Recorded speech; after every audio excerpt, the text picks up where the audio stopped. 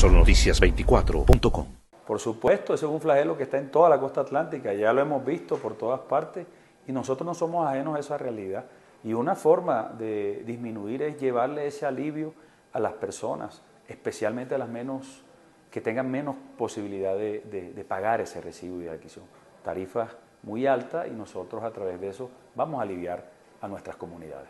¿Y qué plantea? ¿Cuáles son los objetivos generales para aliviar esas tarifas a través de esa propuesta? Conformarnos en ese tipo de municipios energéticos donde podamos a través de todos estos sistemas de energía limpia, especialmente fotovoltaica, ahí se vienen desarrollando ya algunos proyectos. Está el de La Loma, que fue desarrollado por iniciativa privada, pero acompañado por el Estado, que lo hizo las multinacionales en él. También tenemos una que está haciendo la multinacional Drummond, ahí en territorio precisamente de estos 5 municipios con una generación de 50 megas. Nosotros podemos hacerlo desde una iniciativa pública en compañía del Gobierno Nacional, el Gobierno Departamental y nosotros los municipios que hacemos parte de este territorio.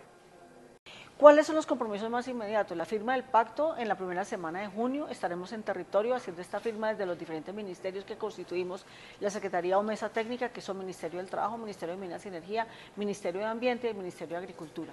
Aspiramos a construir un COMPES también, que es una agenda de más largo aliento para la región, para el Corredor de la Vida, y estamos en la reconversión laboral, toda vez que es necesaria hacer una diversificación productiva en los escenarios de descarbonización y de reconversión minera, de reconversión de la matriz minero-energética.